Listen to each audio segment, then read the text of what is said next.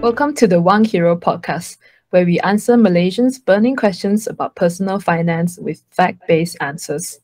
In 1965, Warren Buffett bought a small and failing textile company called Berkshire Hathaway.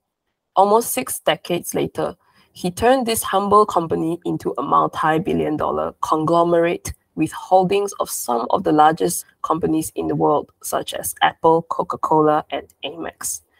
Who is Warren Buffett? What can you learn from his decades of investing? And why are hundreds of thousands of people flocking to the AGM of Berkshire Hathaway every year? Welcome back to the WangHiro podcast. In today's episode, we talk about the Oracle of Omaha. What makes Berkshire Hathaway one of the most valuable companies in the world today? And how can you apply Buffett's principles to your own investing journey? So, John, what first drew you to Warren Buffett? I think it's his wealth. I'll just be very honest. So yeah, actually, way back in 2005, I was doing my master's. I was doing my postgraduate in University of Technology Malaysia, and I was prepping for job interviews. And one of the things in my past time I love to read is actually the Forbes richest list. So the reason why I even get a hold of a copy of the Forbes magazine is because the UTM library has them. It's very expensive, you know, Louis. If you buy them off the shelf, one copy is about 20 ringgit. It's like a book, but it's actually produced monthly, right? Yes. And way back in 2005, he was always in the top 10 richest list next to names like Bill Gates. That time, like today, the richest man in the world is the LVMH owner, right? Bernard Arnault. 2005 was nowhere to be seen. Bernard Arnault. Okay? Right. Yes. Yeah. And the current owner of SoftBank, Masayoshi Son, at one point of time, he was the richest man in the world. Oh, I didn't know that. Yeah. Yeah, but now nowhere to be seen also, right? So it always been an interesting read, curious read for me about richest people. So when I saw the brief excerpt that like explained how did Buffett actually attain his riches, it was very unique. It was investing. I'm like, hey, I thought most people up there, excuse me, was usually a business owner. Like Bill Gates, he owns Microsoft, right? So rewind back maybe 6-7 years before that, I was very lucky. Someone introduced to me the book by Robert Kiyosaki, Rich Dad Poor Dad. And prior to that, when I was doing what I call it, part-time work, internship, when I had some money, I always thought about trying to go into properties first because that's how I got introduced in the world of finance. But when I got to know Buffett more and more over the years, I realized that equities return the best returns as an asset class. And after dabbling my hands into property when I first started working in Shell 2006, 2007, I realized, wow, property was not my cup of tea. Oh, okay. So like, were you actually like keeping money to buy your first property already at that time? Yeah, I was already keeping money. And I think if I did not mention it in the podcast we talked about prior to this, I actually lost my first 25,000 ringgit in the stock market speculating. Because at that point, I knew about Warren Buffett, but I did not practice his principles, and I just went in and just gambled it away. Put it this way, I didn't know what I was doing, and it was all just based on tips, hearsay, and all that kind of thing. And I think that was what inspired me more and more about Warren Buffett, because as I got to read more of his books, and I was very lucky someone introduced me Peter Lynch, and when I read Peter Lynch, I said, hey, he talks about Buffett as well, Buffett's principles. I was like, wow, this guy is everywhere, man. All the managers that you talk about, people just refer to Buffett. So I'm like, what's so great about him? You know, yes, he's very rich. Then when you start reading his books, his letters, that's where he has a very in American, there's this term called folksy. I don't know if you heard of this term before, Louis. Not really. No. Okay. No. So like folksy is like in Asia, we would say like when you meet someone older and then they have like a very fatherly figure or grandfatherly figure, and then they'll explain to you because of years of wisdom and experience, right? They'll explain to you like in a very calm manner, in a very non-threatening manner, and then he treats you like a child or a grandchild, right? I think that's how Americans actually sometimes describe like they're very down to earth, very country. That's folksy. Warren is not a guy who flashes his wealth. He explains concepts in a very concise, and he likes analogies. Like, you know, you say that I like analogies, right? Yeah. Buffett has like 1,000,001 analogies. But how about like your friends, like people around you? Were they also as keen about Warren Buffett as you were? No, I can tell you. I mean, like, out of the 10 people I know, I would say probably 2. You'll be lucky to get 3. And the guy, I mean, like I told you, one of my earliest mentors that led me into stock investing the right way, value investing. He's still based in Miri, actually. He's a lawyer. His name is Thompson Lee. And yeah, I mean, you have to go seek out these people. Like your question is like, how many people around you? Chances are, right? I'll share with you a very interesting discovery we made. So I just attended Berkshire Hathaway's AGM. And when we were there at the airport, a lot of guys like see us as Asians, and then they know we're not from America because we don't have that accent, right? We don't have the American accent. So they say, where are you guys from? Malaysia. What are you guys here for? Berkshire Hathaway. And they give me a blank look, you know. And then I said, Warren Buffett. They give me another blank look, you know. I'm like, wow. And it's not just in the like the smaller airports, you know. We're talking about, we were in Dallas Fort Worth, which is one of the busiest airport hubs in the world. Okay, we were in the San Francisco airport, and the customs officer also they're like blur, you know, the immigration officer. Sorry, yeah. So I'm like, wow, you know, it's like to us, we look at Warren Buffett like a demigod. To most Americans, right? I'm like, who's he? They probably know what's that? The Kardashians better than, yeah, better than Warren Buffett. So that's how I think it's because he's very frugal, very folksy, doesn't show off and all that kind of thing. Yeah.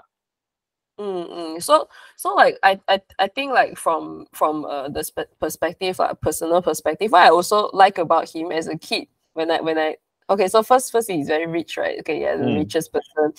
The second thing I really loved about him is that he keeps drinking Coke. Oh yeah.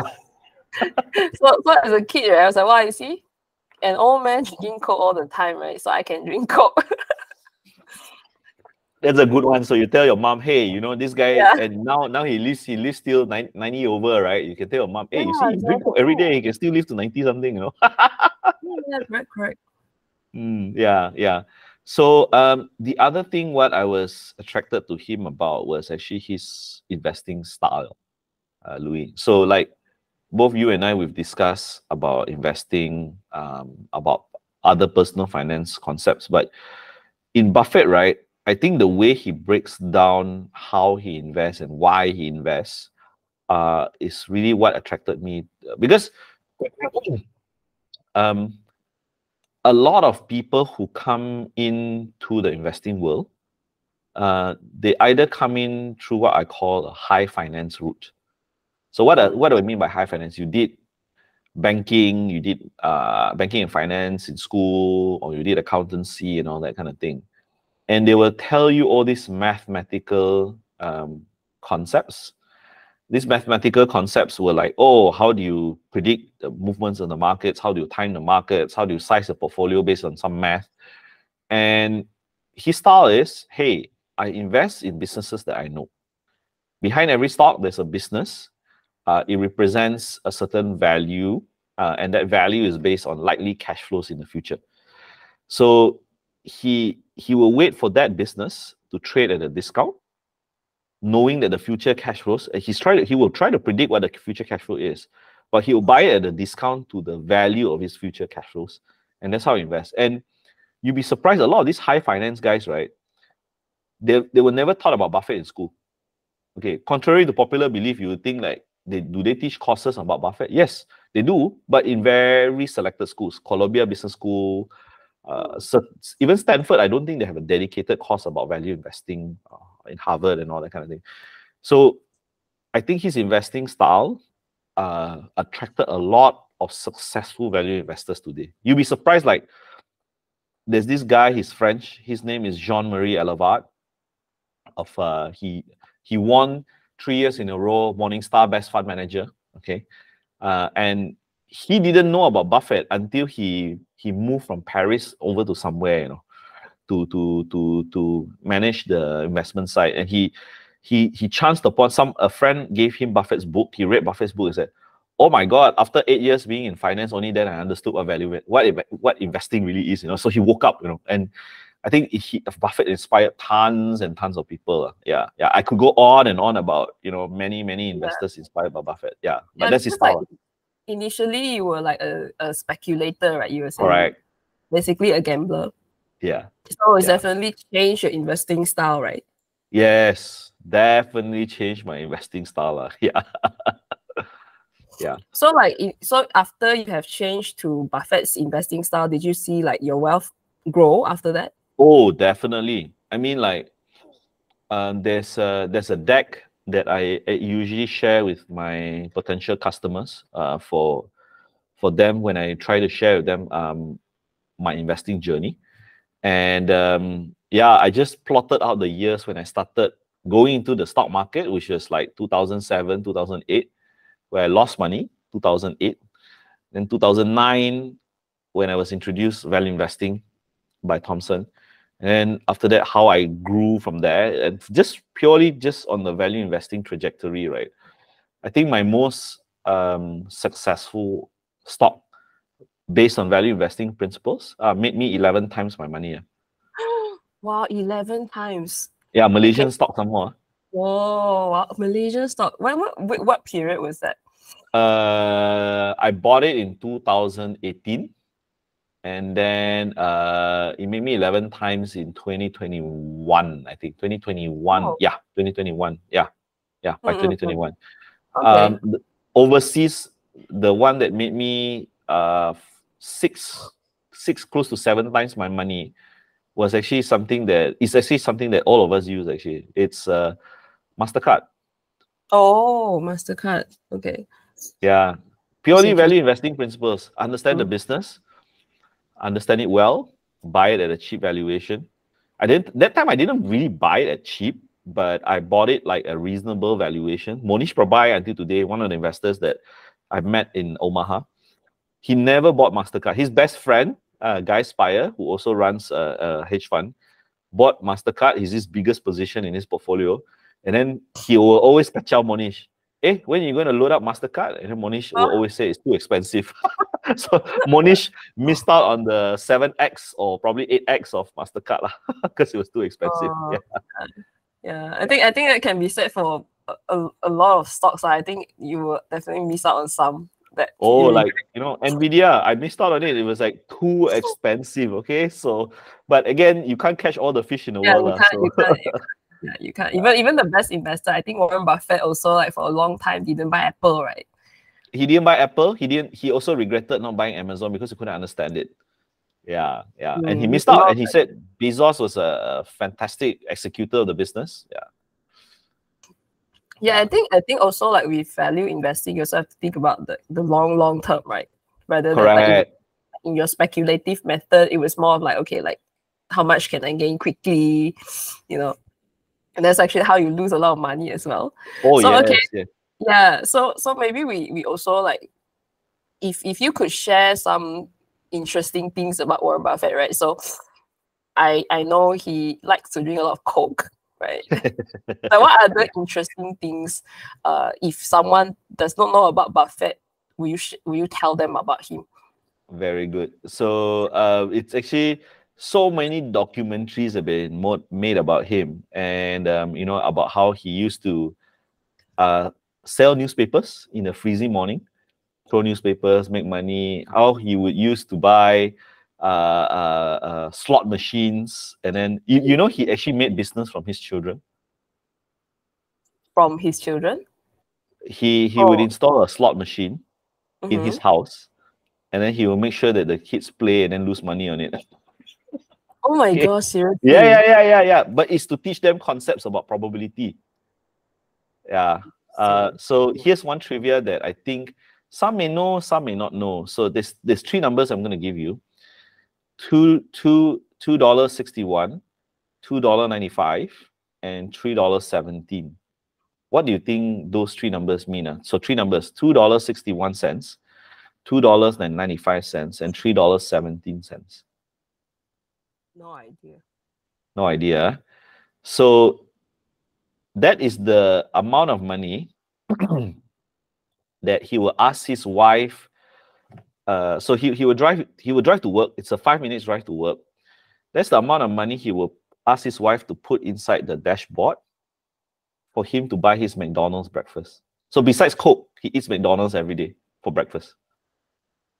So how he decides on buying, whether it's a 261 breakfast or 295 or 317, it depends on how the market is for the day. If the market is good, he will spend $3.17. If the market is bad, he will spend 261. So it's a difference of about 50 cents. Yeah, 50 cents. And that is what the amount that he will get his wife to put in the dashboard for him to buy the McDonald's drive-thru to work. So even for him, he has his down days and he has his up days. And how he decides to splurge is a difference of 50 cents. So why I wanted to showcase that is, can you imagine how frugal? You know, most of us, we celebrate, oh, we're talking about Wagyu A5, you know, or this one. This one, he makes a difference between a $2.61 McDonald's breakfast or a $3.17 McDonald's breakfast to celebrate. Is he still like that now? Yeah. Until today, yes. And even better, because of the he stays in a very I would say normal neighborhood, Louis. You wouldn't be able to distinguish his house from other people. And if you go on the day of the AGM or what do you call it? You go on the day of the AGM or close to it, because too many people just wants to visit his house, there's actually a lot of CCTVs and securities. This is a private property. Please get off the lawn. But I went like 3 days before the AGM. We could snap photos all we want right in front of the house. Yeah. Did he charge for that? I mean, when I read the letter that he wrote, he said like during the AGM, maybe last year's AGM, he's like, oh, you know, like everyone bought like this much, 400,000 something worth of See's candy. Yes. Yeah, no, yeah. So like, that's interesting. Yeah. Yeah, I think if you charge, right? If you charge, I think, wow, I tell you, there will be a long queue. I think it's just already become some kind of character that, you know, people want to visit his house, you know. Correct. You see how he actually lives, things like that, right? Rather than just yeah, even better is not just the house that he currently lives. It's more about some of them. I joined an Airbnb tour, and we actually went to where he was actually born, the house where he was born. Yeah, and it's like I think the equivalent I would say it looks like you know how it looks like or not? It looks like a JKR quarters. You know JKR quarters in Miri? It's on stilts. It's actually a little bit on stilts. And it's like a 1 or 2 bedroom apartment, very, very small. I think I'm looking at it, I'm just making an assumption. It's probably about 300 to 400 square feet, somewhere there. It's not a very big house. Yeah. I think he still maintains like not doing and like buying anything fancy for himself. There is, which is his jet lah, but but that is more for business purpose. His cars, right? You know how he buys, you know how he buys his cars or not, Louis? So in the US, there's this thing called a hailstorm. I don't know if you know what's a hailstorm. Hailstorm is like the ice, right? Correct. So most cars, if it's been through a hailstorm, there's a lot of kings, a lot of dings on the car. he will actually go to a garage sale where the car has been battered by a hailstorm. Obviously, they will refurbish the car and everything, but he will buy it because it's bloody cheap. Because after a hailstorm, even though the car is brand new, there's a lot of dings. It's not perfect. So he'll buy cars like that. And yeah, it's even at his wealth, right? He will still do that. And what I heard most recently is that because he's getting older, his hand-eye coordination is not that good. He actually rear-ended someone. That means he's crushed into someone's back. And then because of that, then he needs to get someone to drive him to work already, rather than, you know. Right. Yeah. So yeah, exactly. All this while he's always been driving on his own. Yeah. He's like a value investor, whether it comes to like companies or his life, right? Correct. So when his wife, there was one joke that his wife bought curtains, and then he actually said to the wife Susie, he said, "Why are you wasting money on $2 billion curtains?" So the wife looked at him and was like, $2 billion curtains? What do you mean? Yeah, it's actually compounding, because the curtains may cost like 1,000, 2,000 US dollars now, but you compound over 40 years, it can actually be in the billions. That's what he meant. He's trying to make it to the extreme, Louis. Because he thinks in a very, very long term, I think. So another thing I also heard is that he's planning not to give his wealth to his kids. He gave some of it, very little. And even Susie Jr., which is his eldest daughter, I don't know if you read about the story where Susie wanted a 30,000 loan from Buffett to renovate his house. Yeah. Renovate his house? Her house. Sorry, her house. Guess what was the answer from Buffett? No, correct. Oh my God, why? Because he wanted his children to grow up on its own and not just craving for his wealth. So one of his children is a successful farmer. Susie manages the eldest daughter manages the philanthropy for Buffett. And then the other, the middle child is an accomplished musician. So none of the three children are actually into the investing world, and he just let them be with interest. Obviously, he guided them when they were younger. But none of these children actually picked up investing, and he doesn't want them to live off the wealth and thinking like they're entitled to it. Actually, that's the whole reason why he gave all his money away from charity. And it's lucky that he still got the daughter to actually manage the philanthropic efforts, because it's so much money. Actually, giving money away is also a full-time job, you know. Yeah, so it's pretty interesting that you brought up the point that he doesn't want to inherit. He's donated he's pledged all his wealth to be given away, like almost everything. And one of the biggest beneficiaries is actually the Bill and Melinda Gates Foundation. I saw that. Okay, so maybe we zoom in on Buffett's investing style. So we talk a lot about like Buffett as a value investor. Yeah. Okay, so for the uninitiated, right, what does value investing actually mean? And how does it actually compare to other styles of investing? Okay. Great question. Maybe I start off with a few things. Investing as a whole, as I mentioned earlier, is like the term value investing was not actually created by Buffett. And it was actually created by this guy called Benjamin Graham. He was actually a British-born American economist. And he wrote two seminal pieces. One of it is coined, the book is coined Securities Analysis. This was written in 1934. It's actually an MBA textbook, you know, Louis. It's actually this thick. So if you actually print it out, yeah. I actually bought a copy of it, but Wow, I think really? I cannot read it at all. It's very hard to read. Correct. So can you imagine, this is written in 1930s English, okay? It's very mathematical, okay? And it's meant to be a textbook. It's meant to be an MBA textbook, okay? Then he wrote a simpler version of his thought process. And the title of the book is Intelligent Investor. This was written in 1949, correct? So not to say it's thinner. It's still, I think, 300-400 pages with many editions today. Okay, and him and they call it the super investors of Graham and Dodd's villa, right? So Graham and Dodd, they actually were the original value investor concept inventors. Okay, Buffett was a student of Graham. Okay, and they actually kind of like modernize, plus Charlie Munger, modernize what value investing actually meant. So what is value investing? Value investing is understanding a business really well and buying it for a discounted number to the real intrinsic value of a business.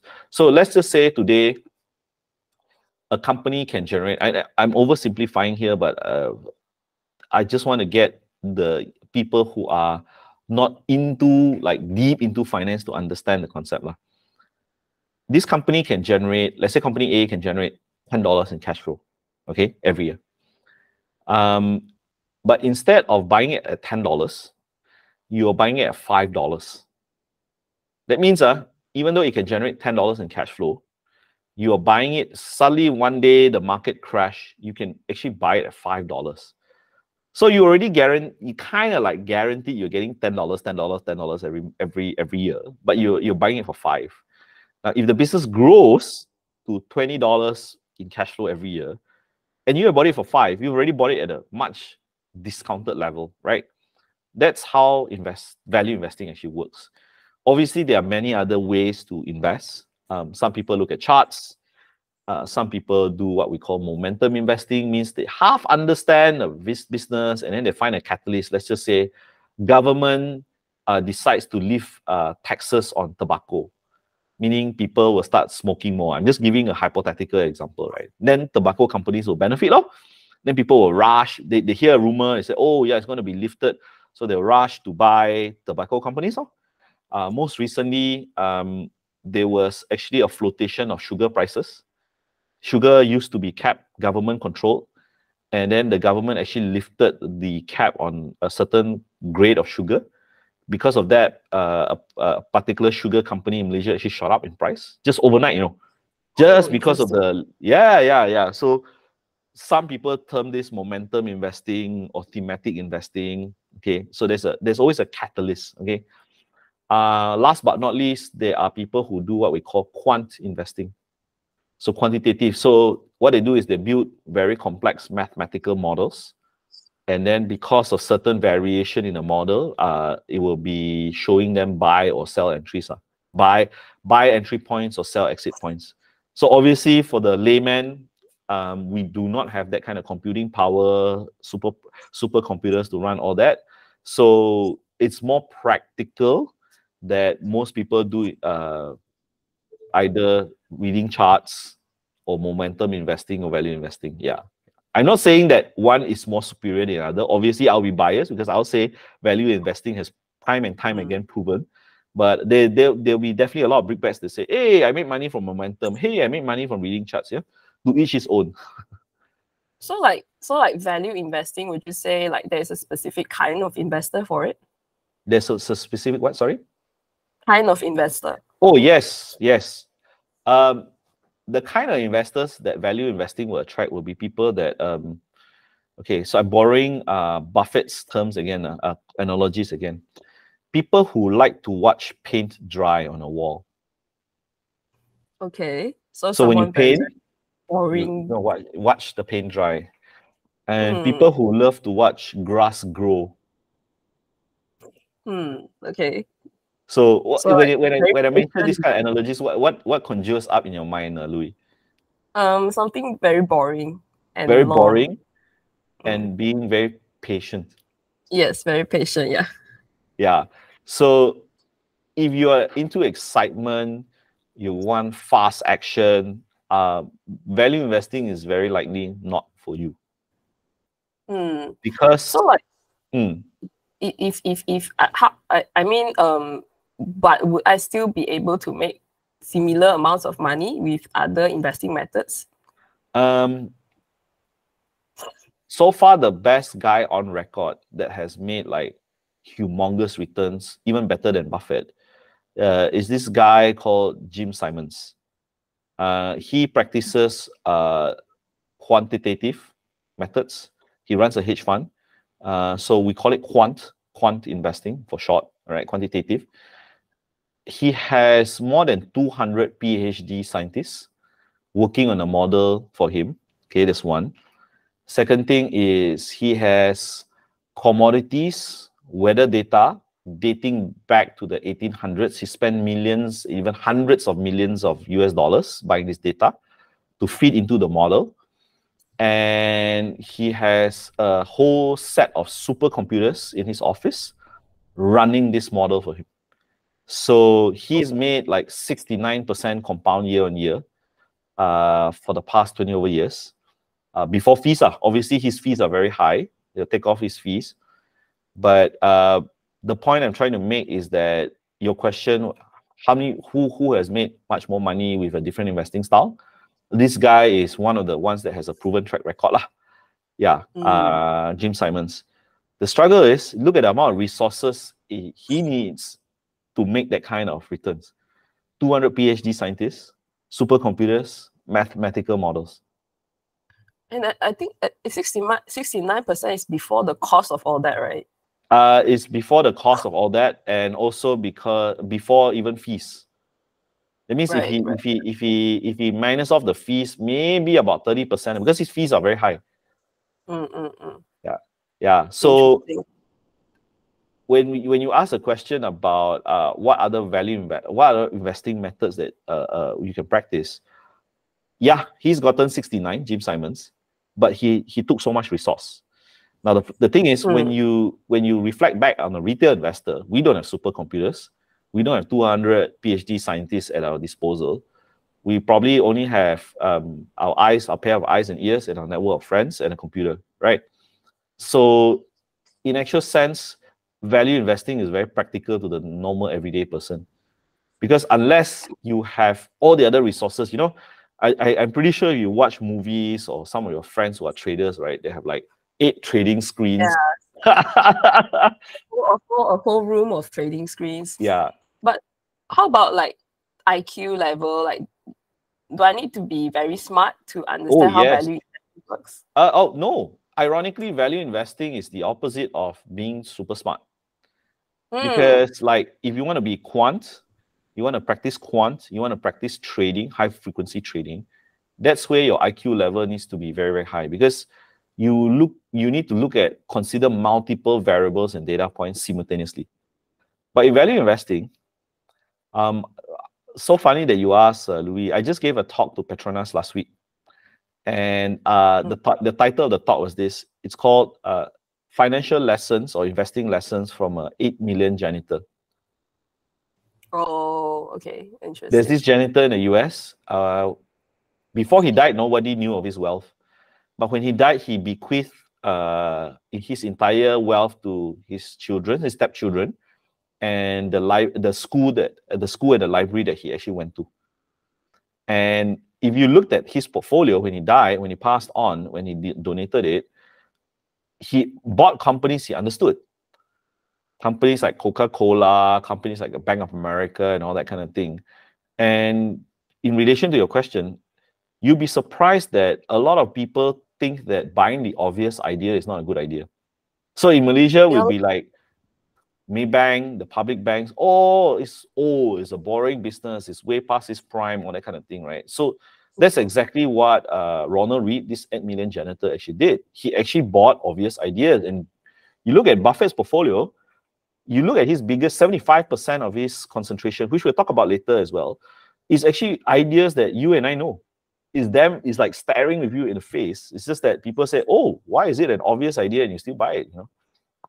Yeah, I think people want to think that, okay, I have to do something extraordinary to make extraordinary amounts of money, right? Correct. And the second thing is like, so does it mean that with value investing, patience matters more than smarts or intelligence? You are spot on. And the problem is sometimes they may know how to buy, Louis.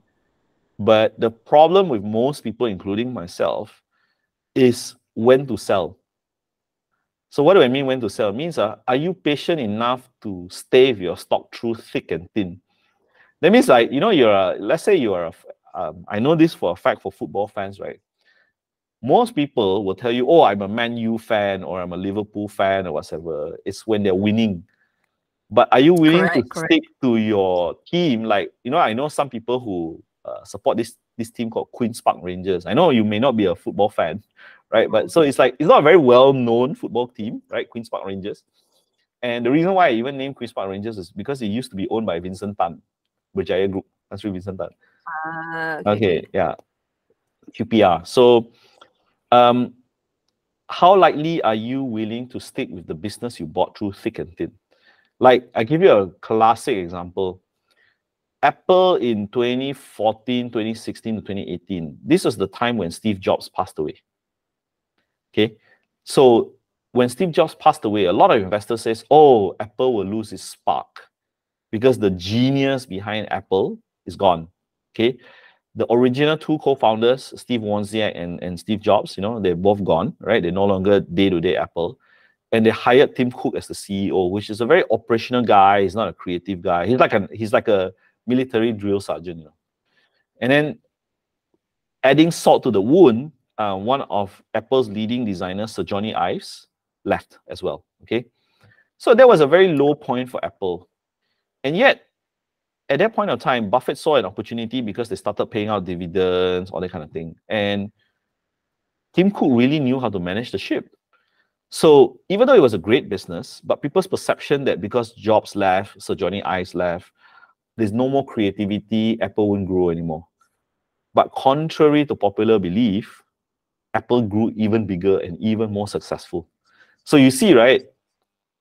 The loyalist Apple fans who say, oh, after Jobs left, there's no more like creative stuff. But they don't look through the numbers well enough, dig through the numbers well enough. Hey, no, I shouldn't just be looking at headlines. This guy is growing. This company is growing. It started paying dividends, which it hasn't done in the past. And yeah, how well do you stick through it through thick and thin? Most people would have sold. I mean, you bought Apple, made tremendous returns. And then once Tim Cook came in, news is bad, wow, quickly sell, right? But if you just stuck onto it, your returns would have been much, much, much more, you know. That's a great example I would like to showcase to you. Yeah, and I think in between they also, like, one of the most like successful products recently launched were their like AirPods. Yes. That could have never come out from, I think Steve Jobs would never do that. And I think different colors of like phones, different screen sizes, that would, like, I don't think that Steve Jobs would have liked that. Precisely. But yet it has proven to be quite good business. Correct. So that's a very interesting take on, you know, how different kinds of like investing methods can result in different outcomes. But some people say that, okay, maybe during Warren Buffett's lifetime or era, he's 92 now, value investing was relevant. But now it's becoming irrelevant. What would you say to that? Okay. First thing is two things. I think, and I'm very sure of this, value investing will be relevant until the day I die. So it still has a very long runway. And the second reason why I think it's still relevant is because a lot of his principles are timeless. Because you remember I said earlier, who was the original, the people who actually coined and came out with this concept? Benjamin Graham, okay, and David Dodd, right? And they were people living in the 1930s. So what was the principle of value investing? Buy a business that you understand very well and buy them at a discount. So going forward, what are the new things that will happen? People will set up businesses, competing products, whatever, but it's still a business. And the business principles of you must be profitable, you must bring in cash flow, that's timeless. You see? No matter what new mathematical formula or some PhD guy comes out with some Nobel winning prize mathematical model, Buffett's or Benjamin Graham's principle still stands the test of time. it's just a lot of people try to try to make it what they call it confusing, try to make it complicated, and that's why they say it's like, oh, it's irrelevant or whatever. But I strongly disagree with that, because the most basic principles of investing is very similar to business. You want to make money, you want to make it profitable, and you want to make the business sustainable over the long period of time. Value investing is just really like finding those great businesses and buying them at a discount. So what will change in the future? Even if we go to space travel next time, Louis, I mean, let's just say one day we're a planet-conquering race. We go to Mars, we go to Venus. People will still sell space travel as a transportation. People will sell food rations. People will sell entertainment. People will sell all this, right? It's still a capitalist enterprise. You see, so what will change? I doubt. Like we're still human beings, it will still apply, lah. Correct. Unless we all change our behavior. We don't need to eat food. We don't need to watch entertainment. We don't need to have clean air supply. We don't need to have our rubbish collected anymore. We all turn into some kind of cyborg that, leaves off electricity or something like that, right? Then maybe value investing may some kind of scary future that you've just described. Yeah, exactly. Yeah. I mean, like, Buffett has been proven time and time again that his method works. During before the dot-com bubble, people say Buffett is old. Buffett doesn't understand technology, right? Dot-com bubble came and gone, okay? Then came global financial crisis, 2008, banking subprime. He had to take over Solomon Brothers, had to clean it up, all that kind of thing. And he took over, he had like a preferential, if I'm not mistaken, was it JP Morgan or Morgan Stanley, right? One of the banks, he had a 10 million preferential shares, right? Time and time again, in every crisis, even the government of America, and they know that they don't have the appetite to actually take over a troubled corporation, Buffett is the guy to call. You see?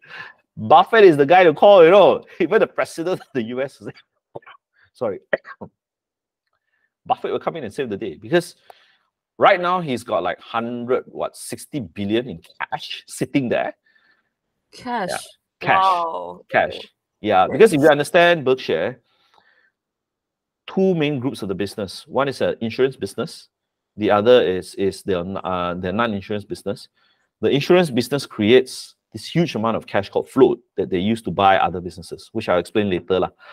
And it's like he is very disciplined in how he splurges this cash. Any business that does not meet his criteria, he wouldn't simply buy it just to grow big. The purchase must make sense, right? Yeah. Yeah, I mean, obviously, with all of these principles, he has grown Berkshire Hathaway from a very much almost failing to be closed company into today it's worth 700 billion. Yeah. Conglomerate with so many of the biggest companies in there, including Apple or Amex and more, like C's very handy shop. Yeah, so maybe you can talk to us about like what actually is Berkshire Hathaway today. Obviously, it's no longer a textile company. Nope. What does it do? And how did Warren Buffett actually turn it into this company from a textile company? Yeah. He actually kept the name Berkshire Hathaway even though it was a failing textile company. And they've completely sold off their textile, like hive it off and close it down. But actually, way back in the 1960s, I think 1962 to 1964,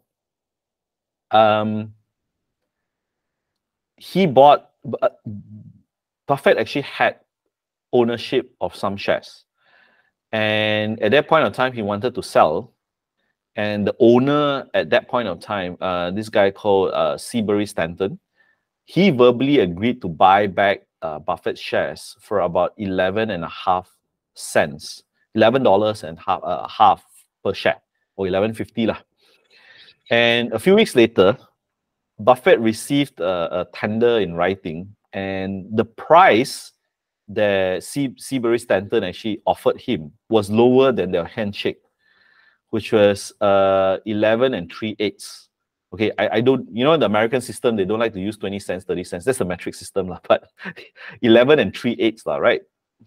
and it actually pissed off Buffett big time. Oh. It's like we had an agreement. It was 11.5, and this guy is trying to squeeze me. Is 11 3/8, which is less than that of what was agreed lah. And this caused Buffett to be emotional, and he decided to say, "Hey, you're doing this. I'm going to buy you out, and I'm going to fire you." And that's what he actually did. Wow. He bought out the entire Berkshire Hathaway.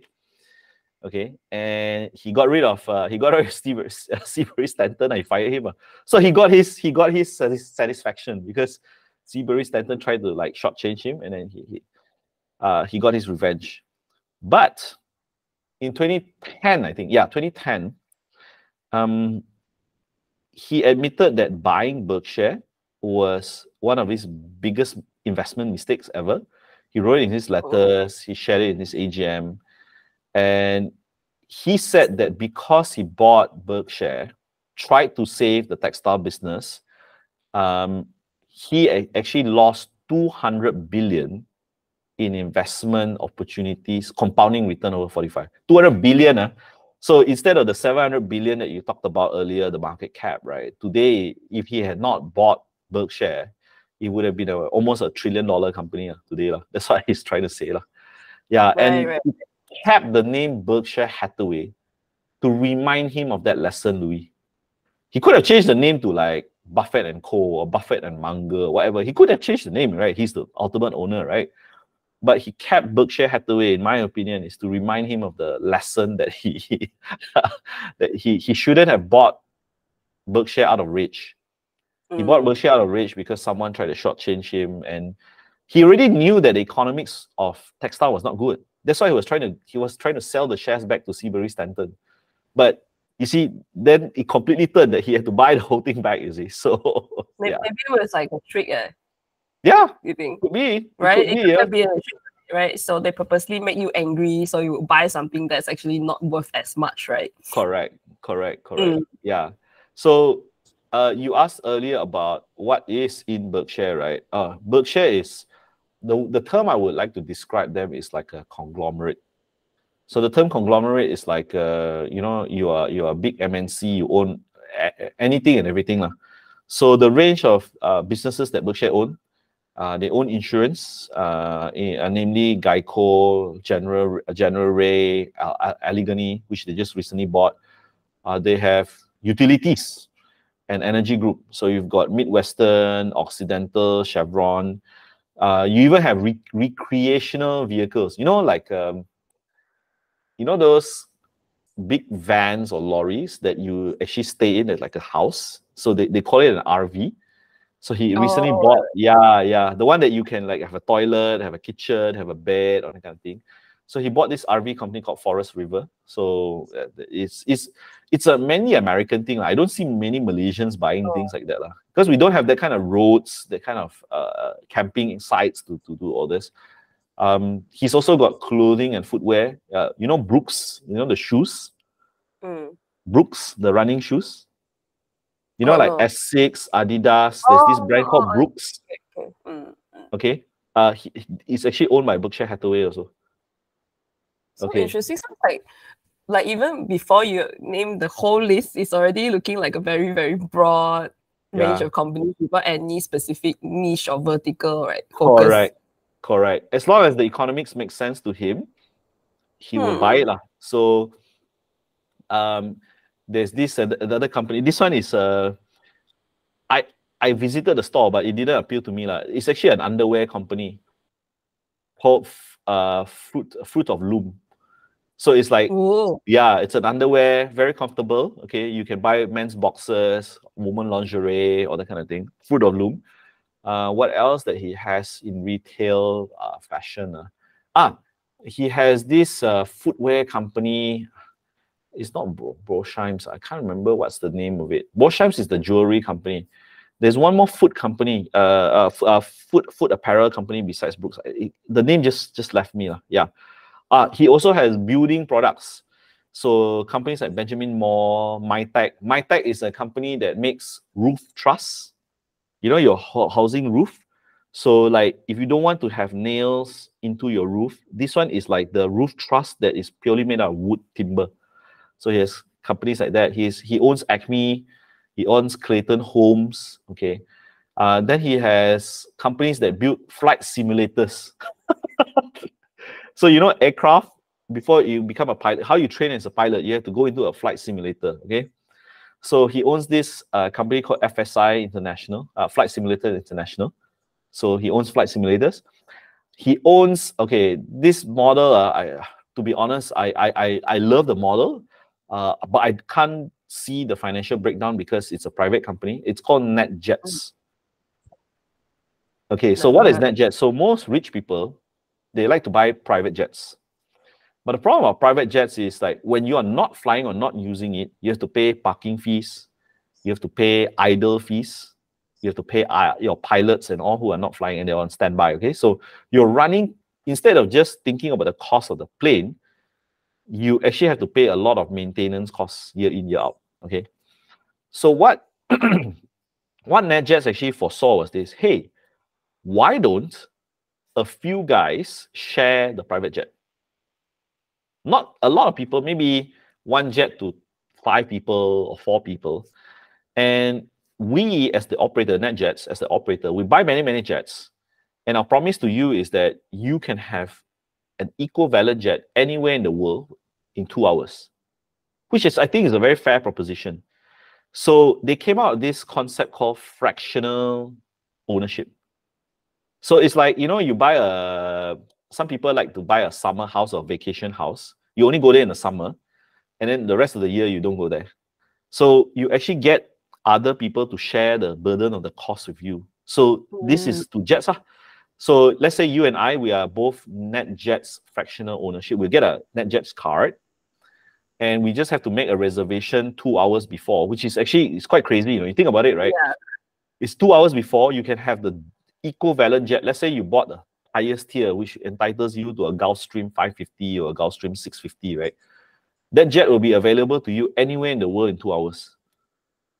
So good, eh? Is it expensive?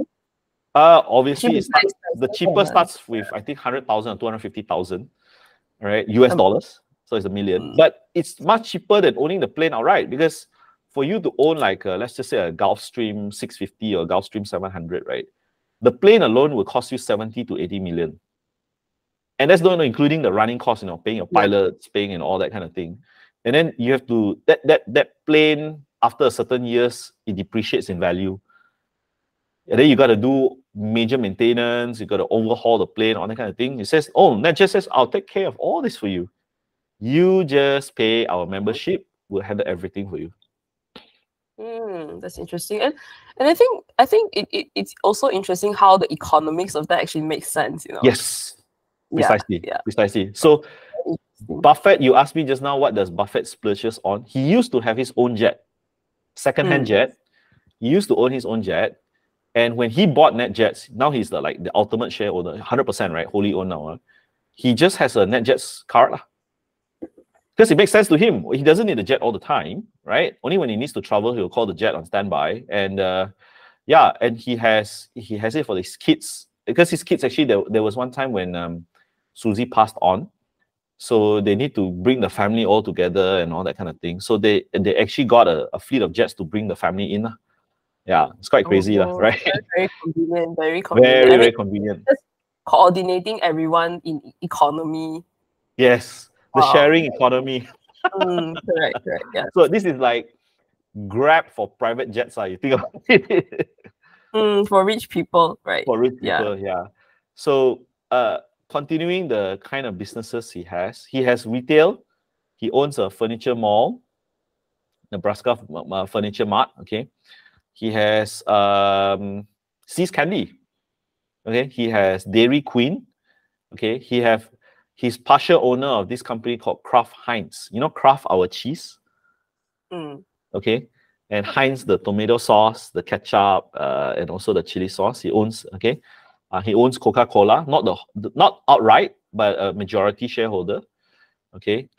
He owns media companies like the Buffalo Evening News, Business Wire. I don't know if you read articles from Business Wire before. Yeah, not Business Times, right? Yeah, sometimes not very popular. Yeah, not very popular. Yeah, it's a more market intelligence, data analysis kind of company, right? Yeah, so it's like for people who do research about markets. Yeah, that's where you get. Okay, last but not least, he owns like what we call industrials. So what do I mean by industrials? He owns this company called Precision Cast Parts. So Precision Cast Parts makes aircraft parts. You know, all those very high precision aircraft parts, he owns that. He owns another drilling bits company. They makes precision tools and bits. Israeli metal company, Iskar. Okay. And most recently, he bought into what we call Japanese trading houses. So some of these names may be familiar to you. Mitsui. I think you heard of Mitsui. Yeah. Okay. Yeah. Sumitomo, Mitsubishi. We know Mitsubishi in Malaysia because of the cars, but the other arm is actually a trading. They trade anything from metals, precious metals, commodities, or they even have a bank. Okay, Mitsubishi. Okay, and last but not least, Itochu. Okay, so these are the trading houses that Buffett just recently bought, lah. Yeah, because they control. My guess, I haven't read very deep into it, but my guess is they control the trade of a lot of either raw materials in terms of commodities and also processed goods, lah, you see. Yeah, so it's interesting that when you look at Berkshire as a whole, you're like buying one country's economy, you know. You've got furniture, you've got energy, you've got insurance, you've got building products, you've got, yeah. So, you know, like the earlier episode last week, we did robo-advisory and then we talked about ETF, right? And you buy the S&P 500. My argument would be this: if you're buying Berkshire, you're like buying the best of the S&P 500.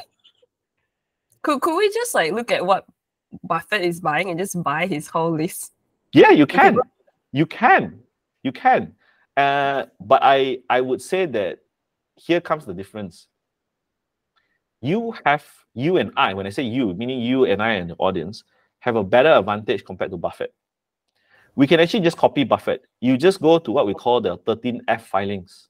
So a 13F filing is actually a filing that the hedge fund managers or fund manager is mandated to disclose every quarter. So that means you and I, we run a fund in the US, right? Okay. And we're big. Every quarter, you have to disclose what you bought and what you dispose. And it's filed in this thing called a 13F. Okay. So a lot of people try to tailgate, or what we call there's this term, coattail. Okay, the correct term is coattail. That means they try to mimic Buffett's portfolio, and they watch the 13F filings like a hawk, lah. So every time the 13F filing comes out, right, they watch it like a hawk, lah. So Buffett disposed of this, so they dispose of, like TSMC. He bought in one quarter, the other quarter he sold the whole thing because of geopolitical risk. Okay. So there's one way that you can mimic, but the struggle for Buffett is this: he has to buy a meaningful stake to be worth his time. And that's where that means you and I, we have an advantage because we can buy great businesses that does not need to be the size of Coca-Cola or Kraft Heinz, like Buffett. Buffett cannot buy most Malaysian listed companies, and I'll tell you why. They're too small for him. Oh, okay. It's just too small. Because, okay, I give you the whole economy already, right? Correct. Okay, so let's just say, let me give you some numbers, then you can paint the context better. In Malaysia, most public listed companies are in the range of 300 to 500 million market cap. Okay, 300, 500. Forget about the KLCI top 30 lah. KLCI top 30, you've got probably the big daddy is Maybank. Maybank is about 90 to 100 billion market cap. Okay, even 90 to 100 billion market cap, most of the time the shares available on the public market to buy, in which Buffett will have to buy like the rest of us, is 25 to 30% float. That means available on the market to buy and sell, right? Out of 100 billion, you only have about 25 billion to 30 billion on sale at any one day. Okay. Now 25 to 30 billion, if you divide that in US dollars, you're talking about, you divide by 5 lah, you're talking about 6 billion US dollars. 6 billion, okay? Now, for Buffett to buy a $6 billion US dollars, his cash in hand is already 160, right? For him to buy a position of 6 billion, he has to do the digging to understand Maybank. He has to understand regulatory requirements. It's in a foreign currency, which is fine. He buy even Japanese companies. But is it worth his time? That is he buying a great business that will grow in the future? That's a question mark, you know. So that's Maybank, the largest, biggest market cap in Malaysia. But if you talk about the normal Malaysian company, even though it's a great business, you talk about 3 to 500 million, right? 20%, 25% of, let's say, 500 million, 525. You talk about 200, 25%, 1/4, right? So 250 million, no, half of that, 175 million. Okay, 175 million. You divide that by 5 currency exchange. You're talking about only like 35 million, 40 million US dollars. He already made that kind of money. Oh, okay. So it also has to make sense from like his time investment point of view, right? Correct. So that's why for Buffett, we may be able to mimic him. The struggle is he plays in this category, the stratosphere category. We have an advantage. We can play the lower category, and the universe is much wider. He has to buy companies like Kraft Heinz, multi-billion-dollar deals, because only then it makes sense for his time. You see, if a company is not making like $1 billion in sales US dollars, I don't think it's even worth his time, lah. You know, yeah. So we should also understand that whatever he's investing is what he can invest. So Correct. we shouldn't just like blindly look at the list, right? Because Precisely. like a lot of like people just like, oh, why don't we just, you know, copy him exactly, and then like we'll get the same returns, you know? No, you actually, it's a great question, Louis, because remember I just told you about all these businesses. A majority of them are private. You can't even buy them on the public market. So like NetJets, it's not even public. It's a private company. Seas Candy is a private company. Forest River is a private company. Okay, you've got public lah, like the Apples of this world, like Chevrons of this world, Occidental, right?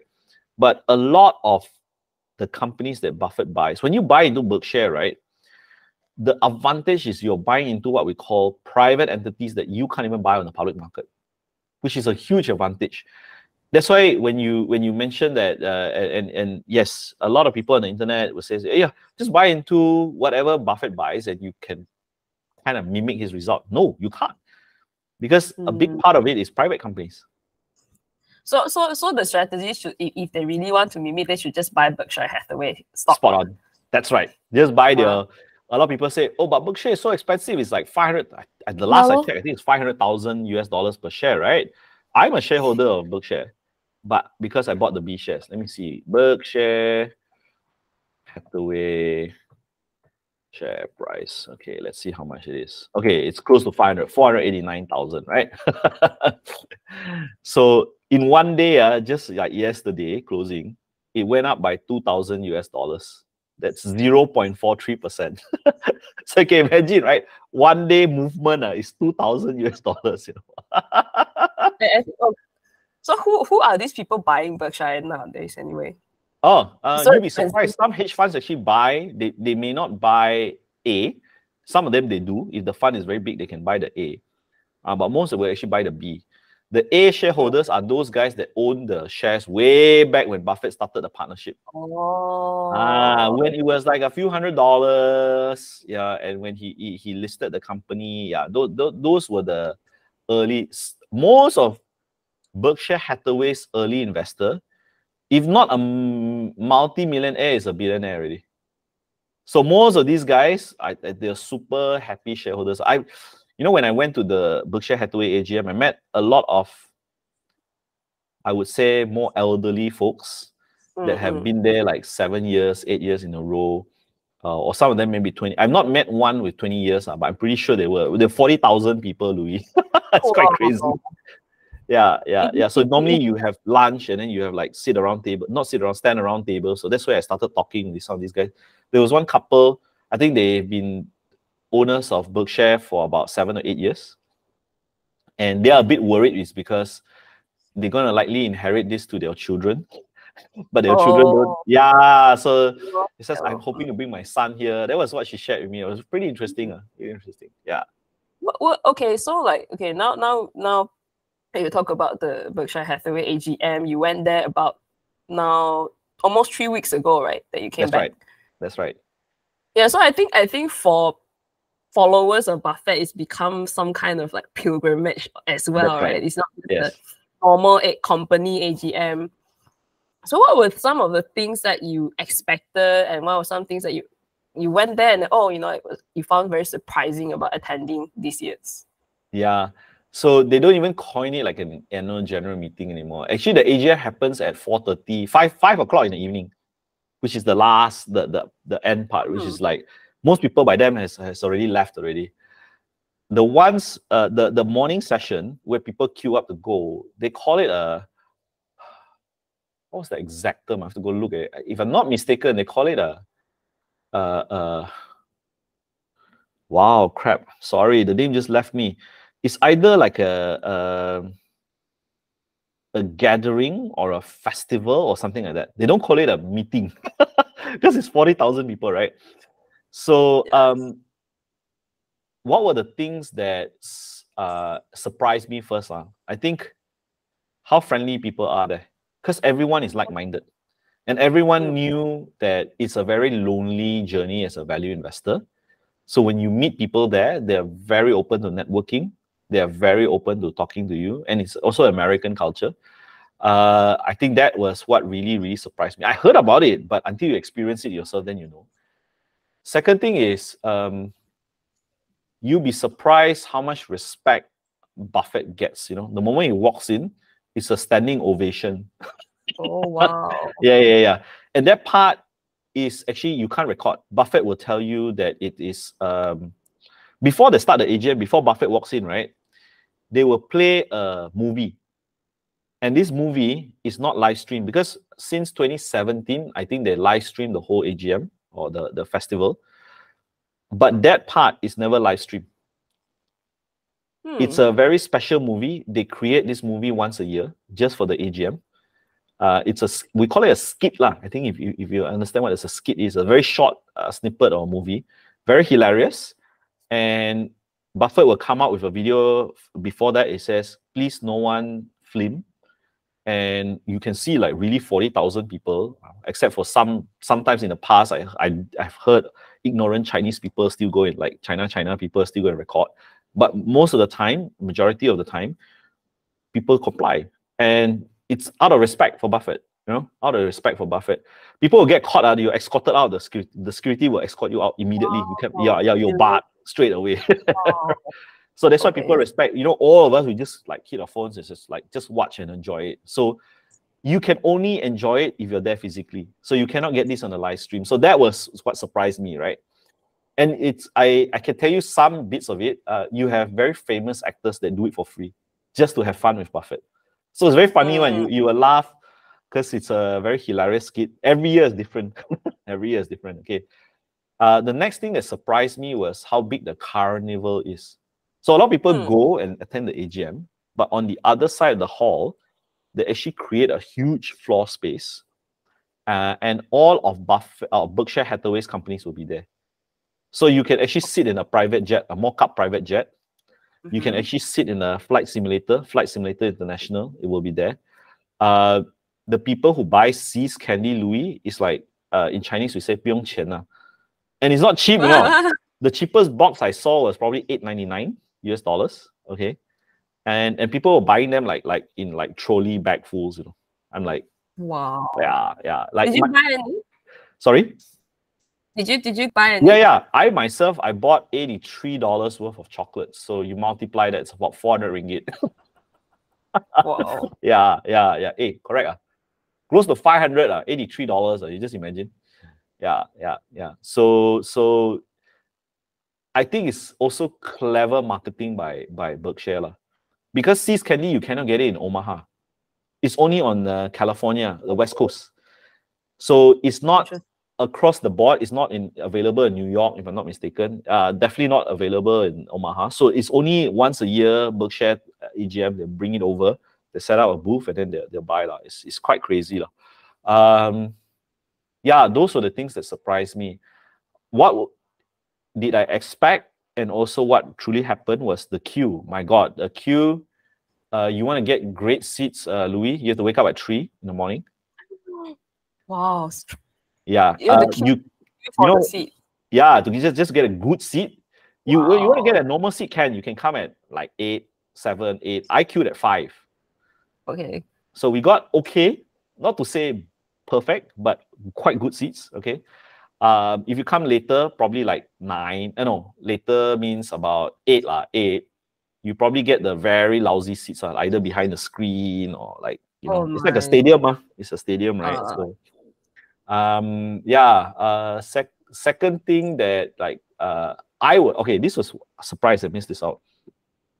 You can actually ballot to ask a question to Buffett directly.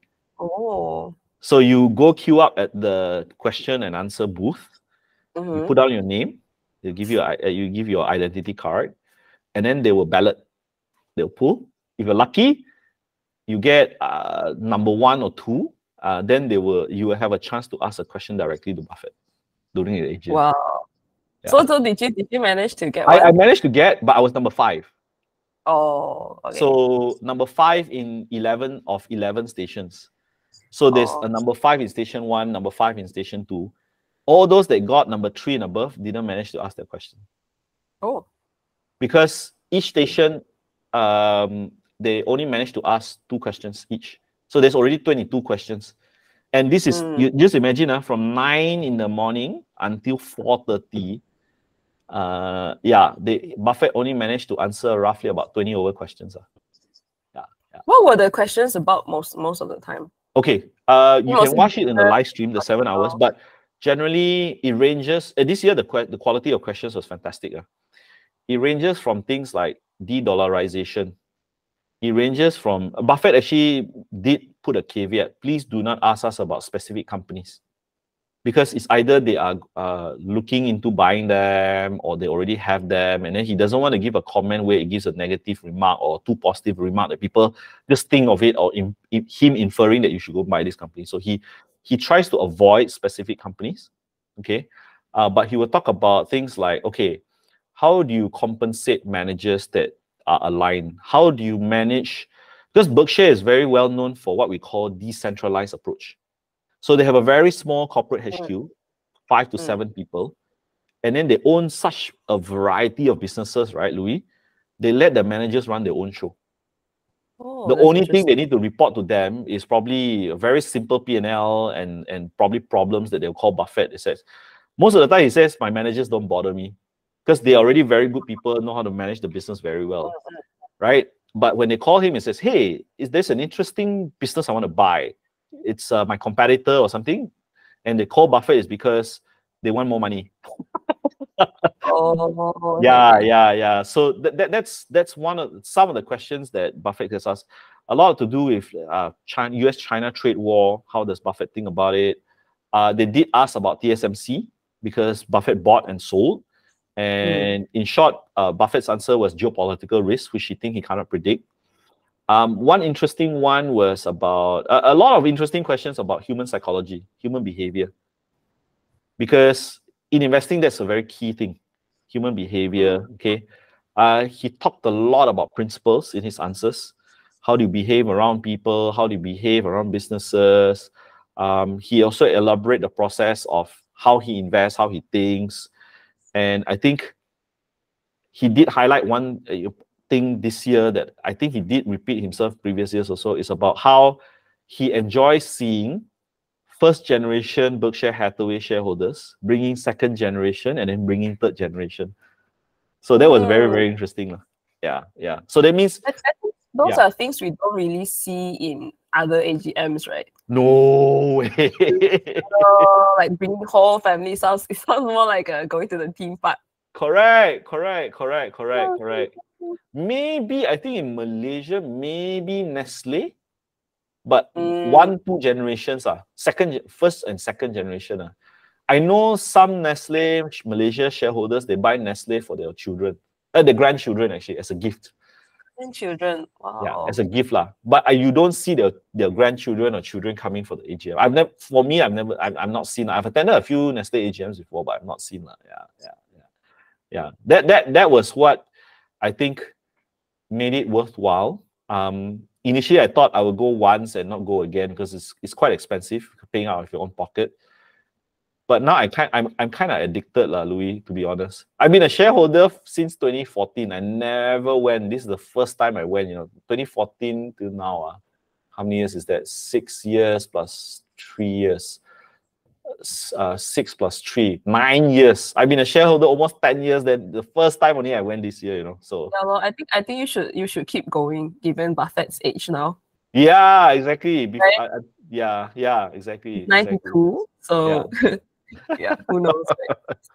Yeah. So I highly encourage that if you want to take investing, especially value investing, seriously, just go and experience it. Remember, I invited you, right, Louis? But I think it was a little bit of a last minute thing for you, and then we had to arrange lah. Yeah. Okay. So I think we wrap up here. Yeah. So. I think we have gone through like who is Warren Buffett. So for those who have never heard of him, I think a lot of young people maybe someone in their 20s may not have heard of him in detail, right? But today, I hope that John's introduction will give you a little bit, a sliver into who Warren Buffett is. Obviously, someone who has been in the investing world for decades and decades. He's 92.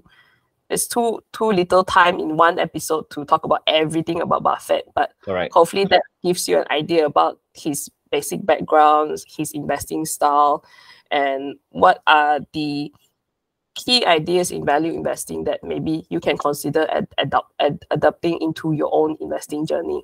Correct. Yeah. I just have one last lesson to add on to your conclusion. And it's something of numbers, how much your investment would have grown if you had mimicked his investing. So he started this year's letter with a story about Coca-Cola. And I think this is I talked a lot about concepts and learnings within this episode, but I want the audience to actually visualize the numbers, then you can really see how much is done. So he's bought Coca-Cola for 1.3 billion in 1994. So 1994 is close to 30 years ago, okay? Yeah. So at that point of time, the 1.3 billion worth of shares paid about 75 million worth in dividends, okay? Today, Coca-Cola's share, equivalent that he bought 1.3 billion, today it's worth about 25 billion. So you're talking about almost a 20 times, 22 times multiple. And it pays out about 700 million in dividends a year. So 10 times, almost 8 times, 8 times the amount of dividends it used to pay 30 years ago. So the lesson learned from this to conclude this episode is that when you think long-term and you actually realize the power of compound. When you think short term, you will never, you buy and sell as you are a trader, right? You will never get to enjoy dividends because dividends are usually paid once a quarter or once a year, most of the time once a year, right? You trade in and out of the position maybe in a month. So you never get to enjoy the dividend. You never get to enjoy the growth of the company, right? But only with long-term investing can you get dividends of that size, Can you imagine, you just buy, you just let the business do itself. I know, 1.3 billion. I don't have 1.3 billion, John. Yeah, but percentage is the same. You get what I mean? If it's you buy one share, you get to enjoy the 100% growth as the guy who bought 1 million shares. It's the same. The percentage will be the same.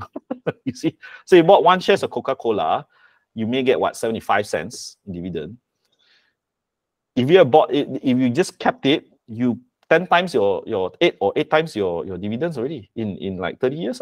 Yeah, so it's crazy, It's crazy. When you told me about the letter and I read it, I was like, wow, that's amazing. And if you calculate it from the dividend, and then like it's like 2 years worth of dividend worth the price that he paid for the company. Correct. At the start. So that's kind of crazy. And I don't think any other investing strategy offers these kind of chances or opportunities, right? Yes. Even Jim Simons don't get to enjoy dividend because it's a trade. It's trading in and out. Yeah. So, Louis, I think I hope that this video has brought some lessons to the audience and encourage more people. Buffett is not old school. Trust me, he is. A lot of people say he's too old to understand technology. I think he knows a lot more. One day we should look at the Reddit threads, John. Yeah. You will see. I think when people pass on comments too early, they don't realize how much Buffett actually reads. You know how much Buffett reads every day. He understands AI like nobody's business. Yeah, he may not be a technologist purist, but he's at a very important juncture of understanding technology trends and understanding whether it's a viable business. So it's an intersection.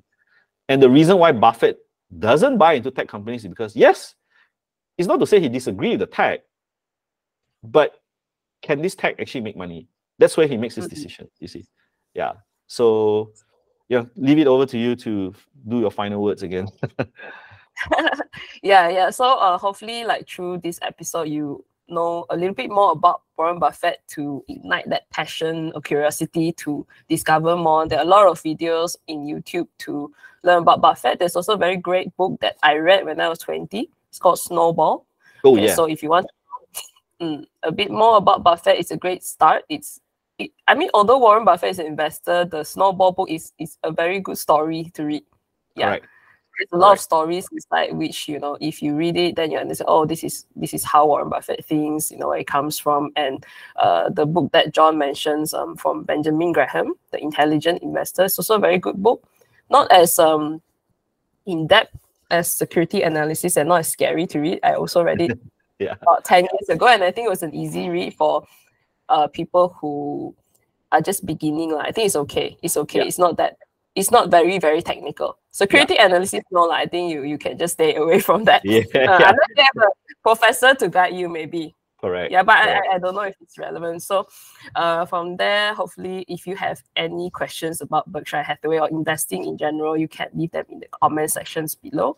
If you enjoyed this video, give it a like. And if you want more content from us, make sure to subscribe to our channel. Thank you guys for your time watching this video, and we'll see you guys again in our next one. Bye-bye. Bye-bye.